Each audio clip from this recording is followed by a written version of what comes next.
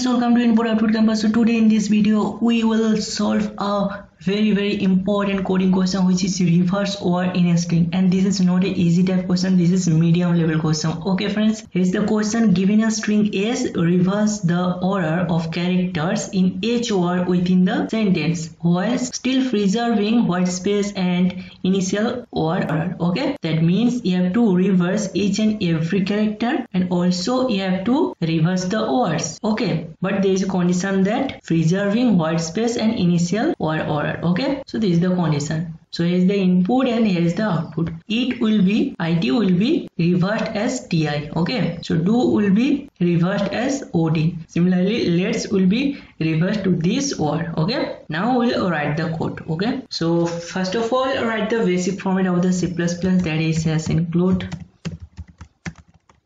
bits standard C++.h using namespace standard.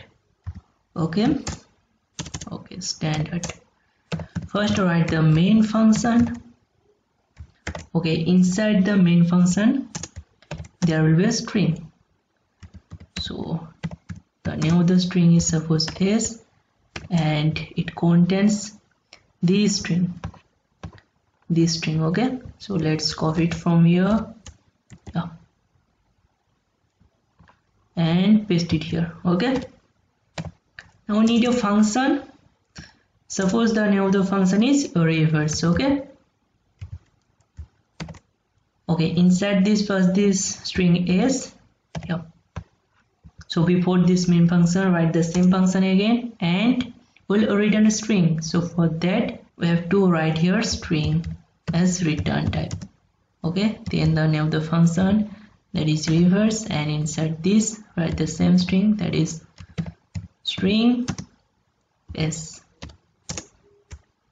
Okay, so inside this we will first check if the size of the string is 0 or not. If the size of the string is 0, then we'll return nothing. Okay, so for that write if condition if s dot size. Okay, if s dot size equals to 0, that means the string is empty, so we'll return nothing. So return nothing. Okay, now we'll write a string stem. So what is string stem? So string stem will store all the string. So write a string stem, STREAM. Okay, and the name of the string stem is suppose SS. So this is the name of the string stem, and it will contain what? It will contain the whole string S. Okay, so it will contain the whole string S. Suppose our string S contains this is pen. Okay, so suppose our string S contains this is pen, so the string stem will store this whole string, that is this is pen, and when we need this, it will give the first OR, and then it will give the second OR, and then it will give the third OR. Okay, so in this way the string stem will help our program. So for that we have write here string stem. Okay, so this contains the string S. Okay, so now we'll write a string. Suppose the name of the string is OR. So it will store every OR from this string stem. Okay, suppose the string stem contains this, let's do it. Okay, and this OR will catch every OR from this string stem, that is it will first catch this let's, and after doing this operation with the let's, it will ask the string stem to send the next OR. So do will come to this OR. Okay, so in this way it will do. So how it will do this? So it will do this like this.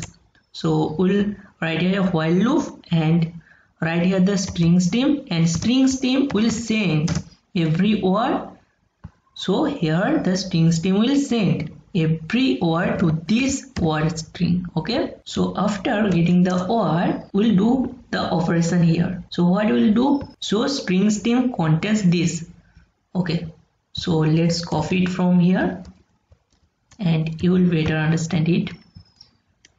So the string ss contains this. Okay, and the OR is empty, it contains nothing. Okay, now we have to write a while loop.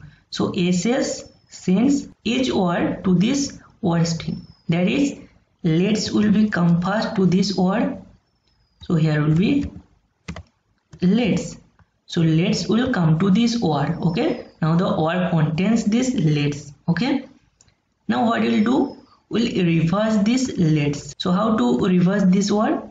So to reverse this OR, we'll simply write a reverse function. So this reverse function will reverse the OR. So for that, write here OR dot begin, comma OR dot end. Okay, so this will reverse the OR. So the let's OR will be reversed, that is S will come to the first and A will go to the last. Okay, now after doing this operation, we'll store the result into another string. So we have changed the OR. Okay, that is we have reversed the OR. So now we want to store it into another string. Suppose there is another string which will contain the result. So suppose the name of the string is result, RES, and this is empty. Okay, so this will contains the, so this will store the result. So result equals to a result plus OR. So after reversing the OR, the result will store this. So this will store S and L. Okay, so after storing every OR, we'll give a space.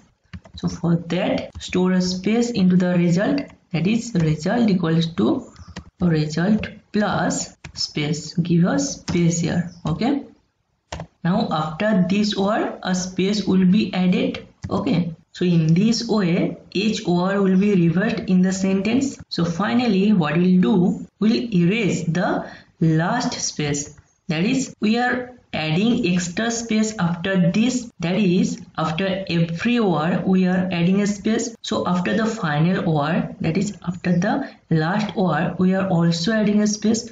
So we don't need that space. Okay, so for that we'll erase that OR, that is we'll delete that OR. Okay, so for that what we'll do, we'll write result dot erase. So erase function will delete the space. Okay, so inside this write result dot size -1. Okay, friends, so our code is complete and it will return the string. So for that write here return and then a result. So it will return the result string. So result string will be returned and here we'll store the string. So for that write a string